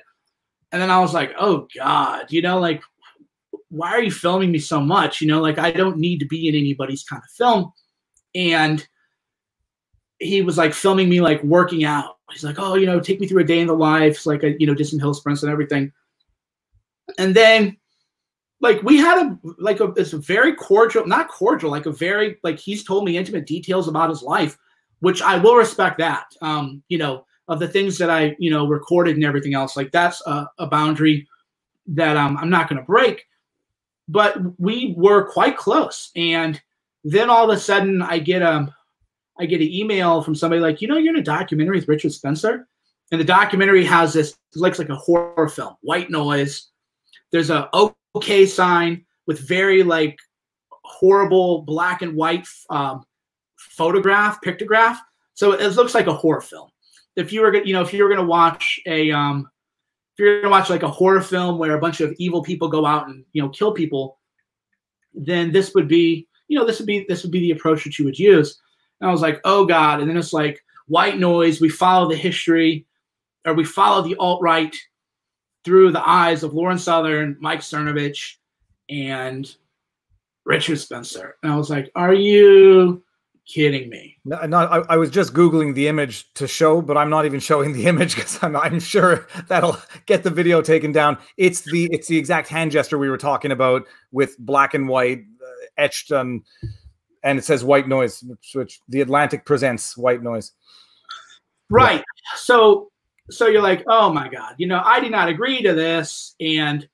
But then like my approach with him, so it's a different approach. And I think where a lot of people might not understand about me is, like, I've worked on I was doing ayahuasca all weekend. Like, I work on myself, and I don't want to be angry at this person. I don't want to be angry at them lying to me, but they just objectively lied. I have plenty of videographic and audio evidence to prove that they just lied to me. So I'm thinking, you just completely lied to me, and you're the Atlantic. This is Comedy Central, The Daily Show. Trevor Noah, that they've tried to get me on their shows many, many times. And I was like, no, I'm not going to do it. I don't participate in some kind of clown show. I'm not going to be your little, dancing gorilla or whatever. But with the Atlantic, you're just not supposed to lie about stuff like this. And, like, I understand that we're in a different time, but it's like, you lied to me to get me to sign a contract. This is fraud in the inducement. This is like legal shit. This is legal 101. So I'm like, I'm sitting here like, am I going to, what am I going to have to do? And I'd rather, not take that approach, but it's a little frustrating. So let me read a segment to you from an interview, just to kind of show the perspective that they took in the film, because I think they're going to be hoisted by their own petard. So you haven't seen it yet, right? No, I haven't seen it yet, but I've read a few interviews and everything like this. And so I want to read a line from the filmmaker today. White Noise's unfiltered access was incredibly difficult to achieve. It took months of negotiation. And then here's what it says about me. Cernovich likes to project alpha, but opens up in the film about his own unhappiness and his mother's struggle with mental illness. It took hours of interviews to get him there. And I'm like, wait, so, and from other things that I've heard in the film, they try to make it look like I'm an alpha on the internet, but I'm actually like not an alpha. Like they think that makes me look bad. So I'm reading that. I'm like, okay, so you're going to use my mother's in a mental institution. I opened up about that and how it makes me sad to think that, you know, with mental illness, you're a prisoner in your own mind and you're going to die in a mental institution. And like, they want to use that against me to somehow show that I'm not an alpha male or whatever. And I'm like, I don't even know that I need to go to war with these people. I think people are going to watch that and be like, that's pretty fucking horrific. Like, this is not, this is just so kind of like beyond the pale. Like, can you believe this guy? He's sad because his mom's going to die in a mental institution because she had bipolar. Like, we got him good there. So in that regard, I just feel kind of sad, honestly, that you would lie to people to do a film, and then that you would think that showing that a man is sad that his mom is going to die, living in terror of voices seen and unseen in a mental institution, is how you win, right? So I can't even be angry that I was lied to. I read something like that, and that's what the filmmakers on Words. I just feel kind of sad, to be honest. I got to say, Carpe Donktum, who I know we all see on Twitter. Thank you, Mike. Carpe, keep up with the memeing. They are some of them are good. Yeah, no, it's amazing. But look, because I know what the caption of the article said. It didn't just stop at trying to call it shame you for opening up, but there are some accusations in there that are potentially, you know, prejudicial. I mean, what else did they describe you as, Mike, to lead you there? They called you a white nationalist in the article, right? They're going. That's what I said, and they're going to be in for the Atlantic's legal team's going to be in for a few surprises because when you sign a waiver to be in a film, you generally waive what's called a false light cause of action. So false light means that they didn't make something up about you, but they edited things in a way to lead a reader to reach a conclusion about you that's false. And generally speaking, when you do any, and that's why I don't do the Daily Show or other things, is that false light cause of action waiver. But in this instance, we have video evidence indicating how it was induced to be in the film. So their waiver is not going to get them very far, and they'll figure that out real quick. And I think it'll be interesting, you know, if I pursue that, because I might not. You know, because based on what I've heard, another thing I heard about it was that there's a scene where they like, oh yeah, Mike, he sells gorilla pills, but he like can't even run up a hill, he can't even exercise. And I thought back, yeah. So first of all, it's just dumb. Secondly, but I remember that scene. Daniel's like, oh, what do you do for workout? I was like, oh, today I usually do like hill sprints. He's like, okay, I'll like film you do some hill sprints. So I did like a bunch of hill sprints, and then at the last one, I just laid down and I was like, you know, gassed, just completely. And so apparently there's like a big shot of him like hovering over me, making it look like I'm just like this like completely out of shape guy who can't even exercise, but I pretend to be like an alpha male.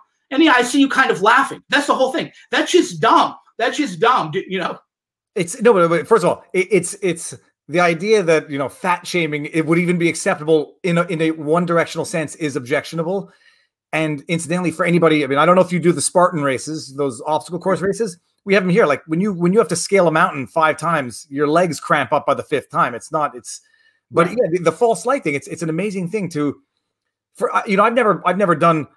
I was in the Netflix Somebody Feed Phil documentary. I wasn't exactly worried about them, you know, making me look like a gluttonous pig who doesn't know how to eat sushi.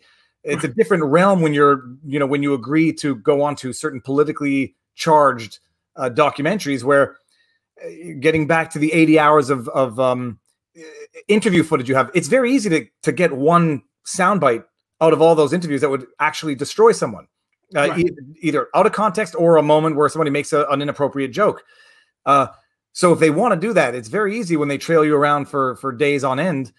And then I mean, why would you do that to yourself if you didn't have assurances that wasn't going to be the object of the documentary? And then the flip side is, what purpose is that other than, you know, in continuing in the vein of this fake, you know, the fake news theme where in order to get clicks, they have to do this sort of demonizing people to get people enraged, to get them to click and to get them to share. And it's disingenuous and it's destructive to I mean, it's destructive to dialogue. It's just a rant, actually. I don't even have a point there. Right. So from my perspective, just as a lawyer and, a person who's pretty, savvy about PR, is I think it's going to flop. That Andrew Marantz wrote this big, huge book about me, and he went on every podcast, including Sam Harris. So Sam Harris will tell people that you can't talk to me, but then if somebody writes a book about me, they talk about me for 2 hours, right? It's that, I call it, you can talk about him, but you can't talk to him, gossip kind of thing. And his book just was a complete flop. And he did every podcast, Kara Swisher's, New York Times book review. He got the full PR blitz, and it was just flopped. And based on what I've read, including, especially including Daniel's interviews and other early interviews, I think this is going to flop, because if your perspective is, hey, Mike Cernovich pretends he's alpha, but like he's also sad, and he maybe gets emotional when he talks about things, and he's really tired after going to the gym and like lays down on the ground and hyperventilates. I just don't see the there. I don't see people being, wow, this is compelling. It's just a question of making someone look like, trying to depict them as a hypocrite to the people who follow them. It's right. But a mandatory hire says false light, not like. And it's different than defamation. Defamation is the utterance or publication of a statement that's false. False light is factually correct but misrepresents or depicts someone in a false manner. Actually, I think the Osundara brothers were suing Smollett's attorneys. Part of it was defamation, part of it was false light, because some of the stuff they were saying might have been true but depicts them in a bad way. So it's a separate cause of action under U.S. law, and that I was able to learn from my series of vlogs on the subject. Did they? I mean, the gig, when the documentary pitches it to you, is it a paid gig or is it just totally pro bono? No, and that's what I also told him. I was like, look, like I'm a busy guy. I don't need, I don't have any desire to be filmed by other people. Like I don't need to do this. This is a busy thing. He was with me, just me, at least 80 hours, at least just me. And there's another scene where he says that, or one of the interviewers goes, oh yeah, there's this scene with Mike Cernovich, and he's just really sad and pathetic as he drives alone in his car and talks about how he hates himself. And I was like, and then I remembered I was with Daniel and he was filming me and I was driving my car and I might have had the top down. And he's like, so like, this is our last interview, how this process go? Like, what are you thinking? Kind of, he goes, just be like real stream of conscious. And I was really stream of conscious. And so apparently that's edited too, to make me look like that I'm like a disgust. I think the exact word was that I'm disgusted with myself. And I was like, okay, no, I'm not, but. And it's an amazing thing, because you could, for anybody who has not edited a movie, it is so easy to change an entire sentence by editing out a word, by editing out the prior sentence. And in which case you actually have it. But you say like, I regret something that I've done, can be edited to say, I hate myself, or make it sound like you hate yourself. As if, and the other thing is as if there's any problem in being a human who, we are complex. We've done things we regret. We've done things we're proud of. We do aspire, generally speaking, we do aspire to be liked, to be loved, to be appreciated, to be value added to this earth, as if that's a flaw. And as if that's a flaw with that ultimate goal in mind, to potentially regret some of the things that we have done in the past that might not be aligned with that current goal. It's as if it's to demonize the human experience and the evolution that goes along with being fundamentally flawed humans. It is upsetting, but it's also why nobody places much value in certain types of media. Well, yeah, here's a quote. So this is a person who got an early screener of the film. Mike Cernovich is self-proclaimed professional troll for Trump in Orange County. Yeah, because that's, if you read me, that's what I'm totally am. Is perhaps a documentary. By the way, that would be false light. So false light would be, I actually said, oh yeah, I'm totally just a big troll because I said it. So it's not a lie to say that I said it.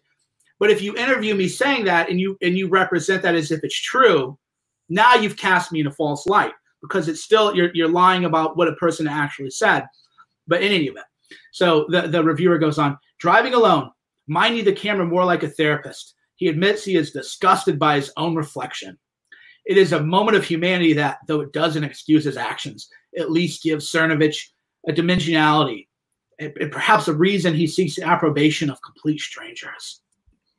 It's like, that was the scene though. He's like, yeah, just tell me what you're thinking. So I can assure you, I did not say that I'm disgusted with myself at all, ever in any kind of interview.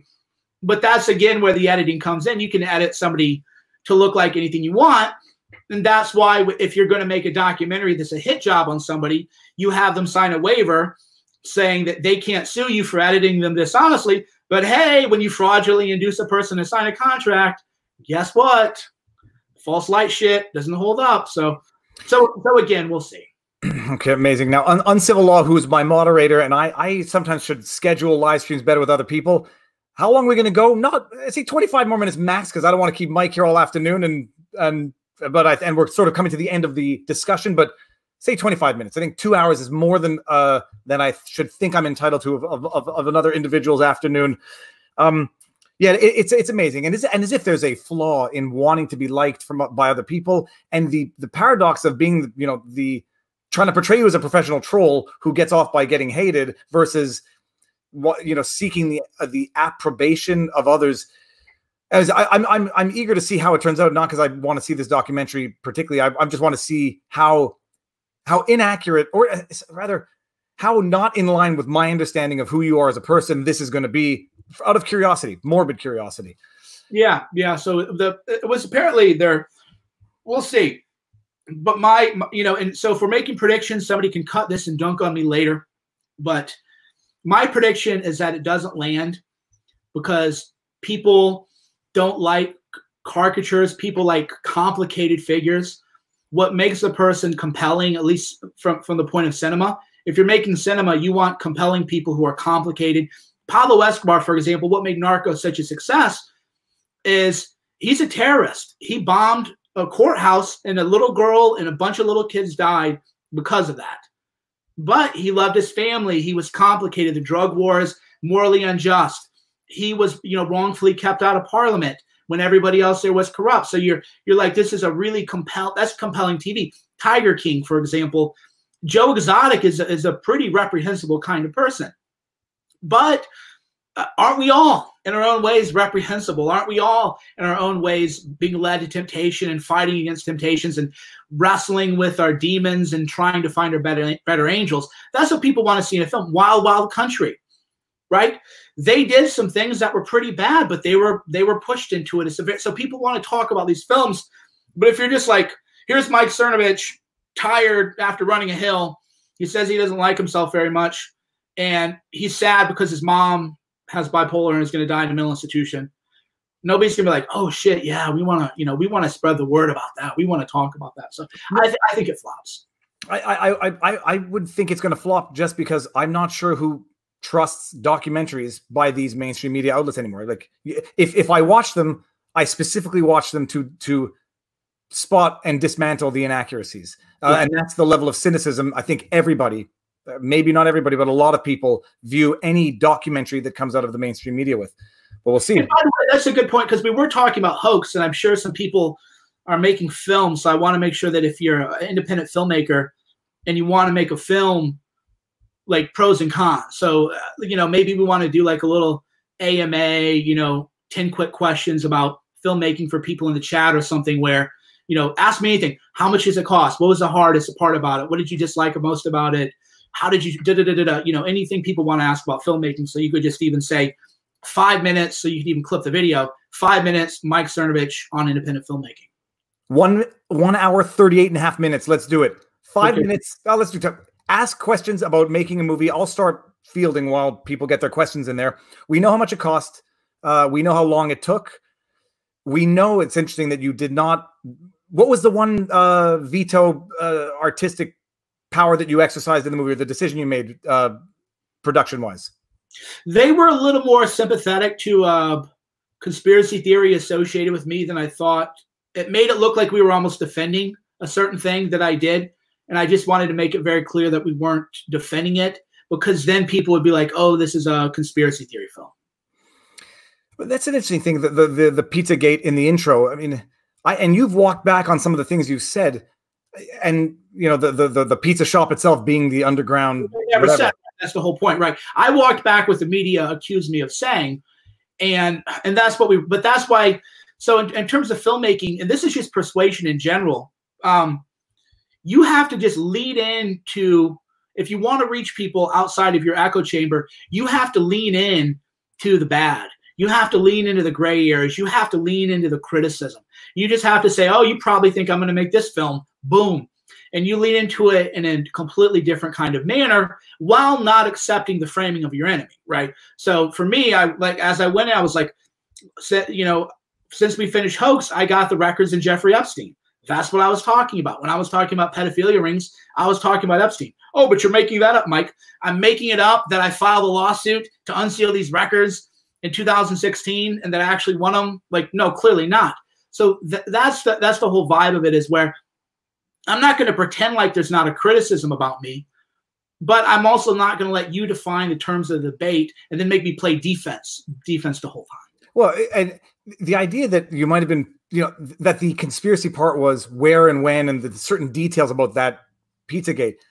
Anybody who read the emails that were at the heart of Pizzagate, whether or not that's how the emails played out, anybody who read those emails is asking questions as to what on earth they're talking about, because it's quite clear the emails are code for something.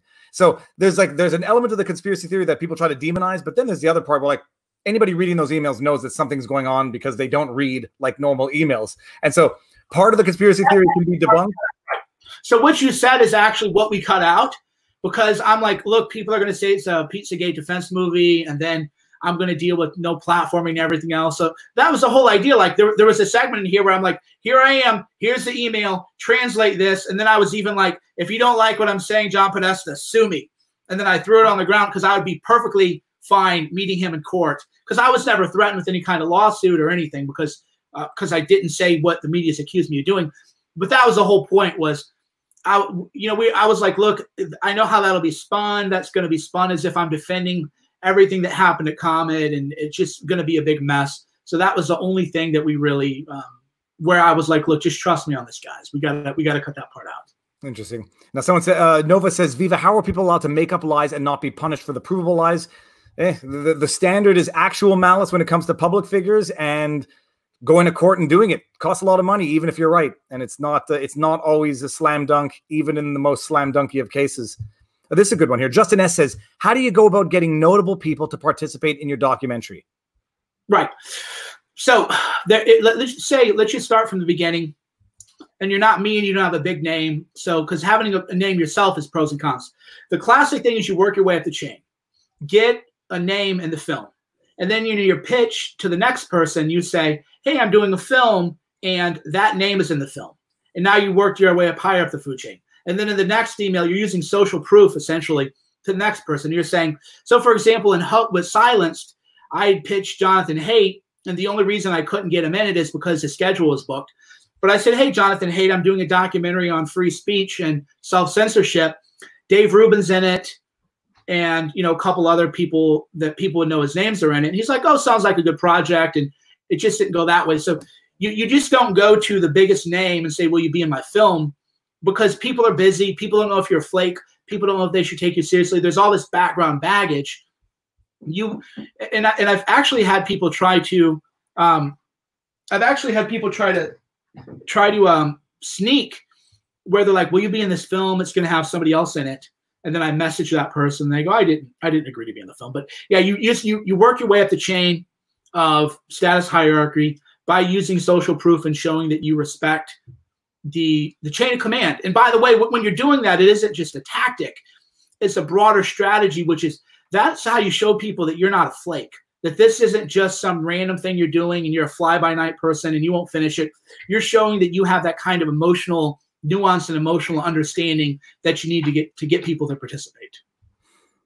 Okay, very interesting. Yeah, I mean, it's the interesting thing. People don't like it. Name dropping sometimes leads to suspicion, but social credibility, somebody knowing that you're not a schlock who's going to take what they said out of context, or that you're not going to embarrass them, or that you're just not totally, that you have some sort of street cred, which is why, the art from artists is worth more than the very same painting from someone who has not dedicated the last 10 years to the practice. So it's having a name. From what I can even say, like, having a name allows you to get people to answer the phone because they know that you at least exist and you have some sort of a provable history. Right. Courtney Grace says, how do you approach people to interview them? As a self-conscious introvert, I have a hard time approaching people to interview for projects. Also, what is your favorite warm-up question for interviews? Yeah, that's a tough one. Warm-up questions for interviews are hard because you have to tailor it to the person. So the number one thing is if you're interviewing, say, for example, a name people recognize like Jonathan Haidt, read his book, do your homework. A lot of the reason people get snubbed is because you haven't done your homework. And so you go in and you just say, oh, yeah, I read this book. And you ask about something that they have in the book, and that shows that you have a familiarity with their body of work. Because I'll just tell you, here's why people don't want to be in films. Hey, Mike, will you be in my film? Okay, so I'm going to spend 2 or 3 hours on someone else's schedule for a film that probably won't get made, and the person doesn't know anything about me, and they're just going to ask me dumb, basic questions, and what a waste of my time.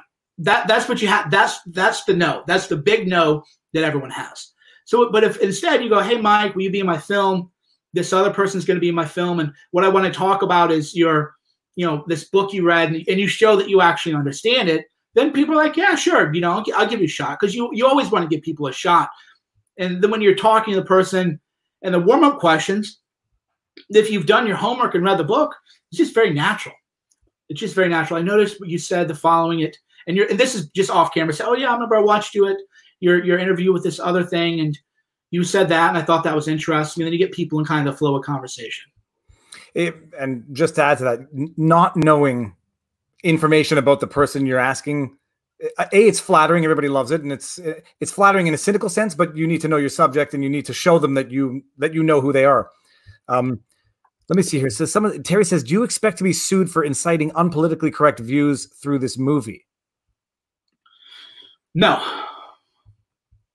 I don't think. I think Mike has come to terms with the risks and perils of potentially being sued, and seems more methodical than some people might think. King Couture says, this is not necessarily about the movie. How will you deal with everything with the upcoming second Schmendrick they are planning, or will you continue to do your stuff or stay locked in? Yeah, they're talking about the second wave in Canada as well, when the first one may have not materialized the way they were predicting it from the beginning. Let's see here. Do we have any other questions? The one thing I want to do. Okay, well, here's my question to you. Do you run your final product by the people in your video in the documentary before you publish? No, I don't have any objection to that per se, but there's just all kinds of copyright rules and everything else. And the one exception to that is the only criticism that's legitimate a hoax is I didn't have enough lefty reporters in there. So I went to numerous Columbia Journalism Review people, everybody who'd ever written about me, and I said, I will give you 90 seconds to say whatever you want about me, and I will let you choose that clip, and that's the clip that I will include. No, they wouldn't do it. I even asked Ben Smith, who's now at the New York Times. He was in at BuzzFeed, editor-in-chief. I was like, Ben, if you want to, come in, grill me, and I promise you that I'll use whatever grilling session that you want to do. So I gave that approach to a lot of people, but that's the exception to the rule. Ordinarily, you don't, and ordinarily people don't really care. They if they agreed to be in your film, they know it's probably going to be worthwhile, with some exceptions, of course, including the one that I'm currently dealing with.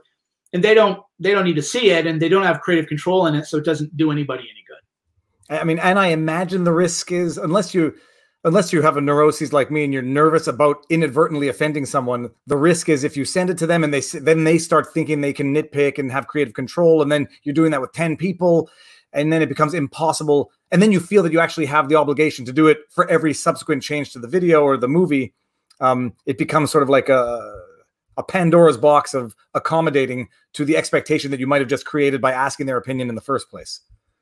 Yeah, it becomes too many chefs kind of spoil the pot, so to speak. It's the same way with we went with co-directors, which presented a lot of perils. Even having 2 directors can sometimes be too much. You sometimes just want one director, and you want a clear chain of command. So we had a director of cinematography who was kind of a director light too, and then you could see sometimes horns are coming out and that kind of happens. So do you want to co-direct or direct, have one director and then an editor who works under the director and a director of cinematography who still works under that chain of command is the usual approach, and that's the best approach. This one, Hoax had kind of a special kind of magic, but otherwise, yeah, co-directing can present a lot of challenges. First of all, whoever came up with the actual billboard, it is a work of art. It's beautiful. It's graphic. It's almost violent in a comedic way. It is very catchy. Benjamin Avsek says, "How does Mike consistently stay one page ahead while maintaining his sexiness?" Okay, I don't think we need an answer to that. Someone had a good one here. You have a professional film, so that would be another piece of advice too. Is so if you want to make a film, just make it. Just get B-roll footage. That was where I was even training my directors. Is I was saying, because they would go in to like a person's house, and there'd be all this compelling footage, and they would be just so focused on getting that interview that you're not telling the story of the person. And what you want to do, especially if you're making documentaries, you want to walk around. This is the office of the person. You want to, because you're telling a story visually. One of the books I read on documentary filmmaking said if a person can listen to your documentary, it's a podcast. It isn't a documentary. And that artistically drove us as, sure, you can look away and check your phone while you're watching Hoax, but you need to watch it to fully experience it. And that differentiates it from the classic, it's called the talking head documentary. Oh, here's Viva, here's Cerno, here's AJ, here's this other guy talking, and they're all just kind of talking, and it's one never-ending series of a Charlie Rose interview. That's not a documentary film. That's a podcast. So if you're going to make a film, you want to draw people in visually. So you're telling the story of the person without using your own words. So example of that of show don't tell is, oh, and then, because we didn't do this with Hoax because I don't like that style, where you have the God narrator. Hi, I'm Mike Cernovich, and I'm about to lead you through the wild and crazy world of fake news. And here I'm meeting this friend of mine in Canada, and here I am, and here he's about to talk, and he's an interesting guy. Instead, you do the shot. You show the person with his kids if that's the image you want to present.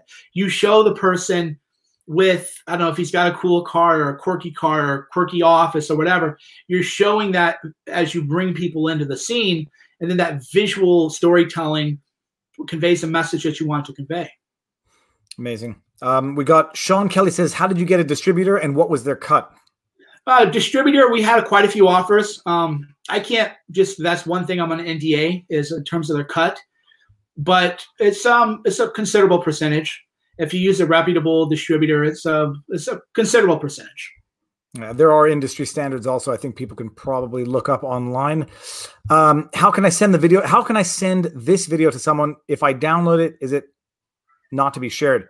Dude, you can download this video and share it. Mike, by the way, feel free to use all of this or any of this for your platform as well. If you want to cut some sections out. I want to get a couple more questions here. See if you see any, let me know.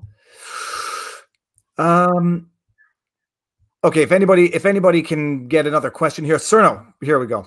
Take on Mencius Moldbug relevant today? I don't know what that is. He's he's sort of the leader of what they call the intellectual dark, or not the intellectual dark web, the dark enlightenment. There's so much dark labels, so many dark labels that you can't keep track. He's just a brilliant guy who has a wonky blog, and he's a sort of a thinking man's. He's where, how you say, like, you're the lawyer that lawyers go to when they have a trouble, right? He's a thinking person. The thinking person's thinking person. Okay. Oh, here's one. Let's see here. Viva Mike Cernovich do a documentary on the death count around the. Okay. Sorry. Not that there's anything wrong with humor or satire. Do I have another question about the movie? Mike, is there anything you want to say about the movie before we wind up? Finish it. Just finish your film. Finish your project. Ship it. I know a guy. Yeah, just ship. Better than perfect. Ship it. And that's my number one. There's a reason that everybody from Steve Jobs to your filmmaking professor said real artists ship. You get so wrapped up in, because here's what happens. This happens if you write a book. It happens if you're doing like yard work. The first time you pick up a pickaxe and you start digging, you dig like kind of a bad hole, and then your work at the very end is better than at the beginning. So then you're like, oh, I'm going to go redo that beginning. And then you get to the end and it's even better. And I'm going to go back, and you can't do that for Infinity. So as you start shooting, your later footage is going to be better than your earlier footage. And then you're like, oh my God, I got to go back to my earlier footage. But then if you reshoot that, then as you reshoot other things, your new footage is even better. And you end up in an infinite cycle. So I'm actually talking to a guy right now who he has a film made, but he won't let it go. And so I'm trying to do some kind of mindset coaching with him and just ship. Well, and I mean, I have the philosophy that even what you think might be a mistake, and even if it is a mistake in the movie or in the final product, it might be the mistake that people find meaning in, and it might be the mistake that actually, sort of creates some sort of additional layer, popularity, whatever, like one of those fateful mistakes. And at some point, you have to live with the imperfections. Otherwise, you'll never go anywhere. It's sort of like Zeno's paradox of perfection. Actually, this is a question I didn't want to ask it myself just because I know the answer, but Sir Dialot says, Viva for Cerno. How did this documentary maker explain your mixed race kids if you are a white supremacist? Yeah, we got to watch the film to figure that one out. So in my view on that is a little bit more nuanced than maybe others. Is I don't think your family is like a human shield from criticism of your ideology, right? So I'm open to the possibility of something, but yeah, it is a little absurd. The bigger thing that gets me rather than the race is they would, and that's what ultimately killed the meme was there was something where they said I was Islamophobic, and friends of mine who are Muslim are like, I was at his wedding. Half of his family is Muslim. This is just dumb, right? So there is a component of in a film that self-defeats it, which is that's the struggles of filmmaking is if you actually show me with my kids and then you're narrating, here he is, evil, big bad, screaming guy holding his daughters, the visual is always going to outweigh the written or the oral messaging. And I hate the discussion because there is no winning for anybody who makes that accusation. They'll call you a white nationalist and they say, oh, there's plenty of self-hating X, Y, and Z. You can be a self-hating Jew and an anti-Semite. You can be a race traitor, black, and like they'll always. It doesn't matter if and it's a lose-lose in that if you're not married to a Muslim woman with mixed race kids, that's evidence. If you are, that's a shield and it doesn't prove anything because you can be a self-hating one regardless. That's why you can't, and as far as I'm concerned, you can't entertain certain types of accusations because they can never be disproven. And like we've said in many previous vlogs, the power lies in the accusation. Benjamin Aztec says, Mike, I appreciate your straightforward, no nonsense, pragmatic take on most of this current toxic issues. Just want you to know you are loved here in Austin. Your hair looks great today, by the way. Thank you. It's getting grayer, but at least I have the length for now. Yeah, look at this, Mike. At 41, it starts going real gray, real fast. Okay, let's wind it up. I thank you very much. 2 hours. I hope we did good here. I hope everyone enjoyed this. Mike, thank you as always. We'll do it again whenever you want, whenever there's something good. I wanted to talk about a few of the trending issues, but maybe we see how those develop in any event and we'll get on them later. This is more evergreen too. This is better too, so people can kind of pull it through and figure out, get a little value out of that. When I saw Hoaxed and I'm just watching it while I'm jogging on the treadmill, I was like, I need to, because I've never done a 2 hour feature length documentary, and it was compelling. I had questions and I knew there was one person to ask. Mike, stick around. I'm going to end the broadcast and then you and I will say our farewells. Everybody, thank you very much. Stay well, stay healthy, and see you on the interwebs.